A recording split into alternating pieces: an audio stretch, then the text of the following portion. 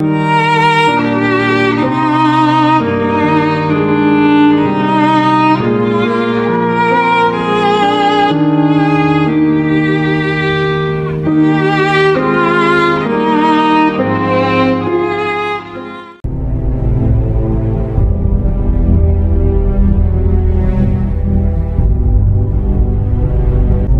can't imagine life without him.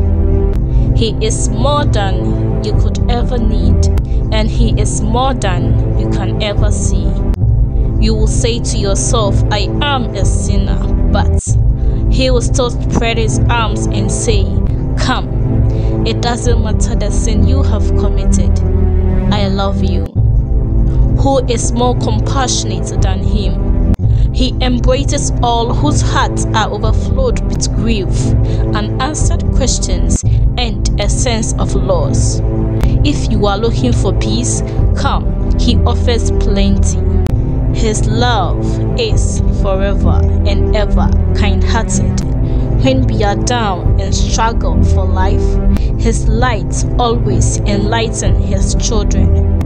God is the only one who loves you genuinely.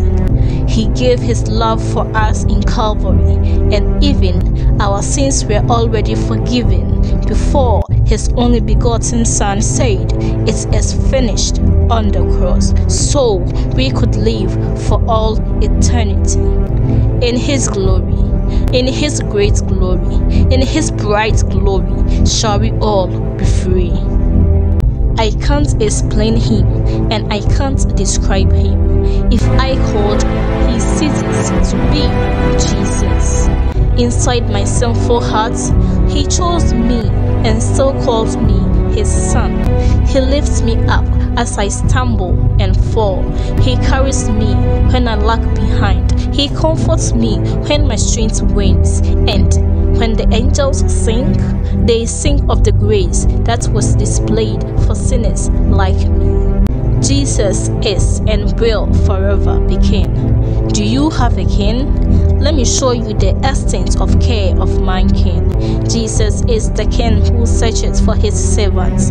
It doesn't matter who you are or where you are. So come and embrace his grace, for he is the king who has the answers to all your unanswered questions. Charlie, it be said this life day like a long road, going on and on and on.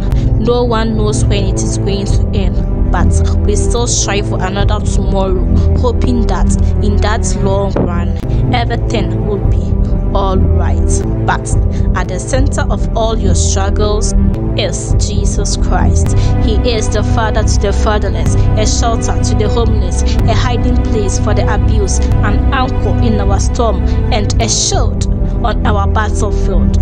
He doesn't see believers' failure, and even in our weakness, he still has time to celebrate our faithfulness. I don't care who calls himself a king.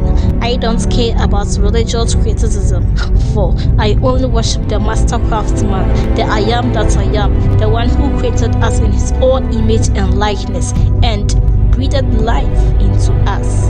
He is the dependable Father. He was faithful yesterday, today, and forevermore. Jesus Christ is all that matters.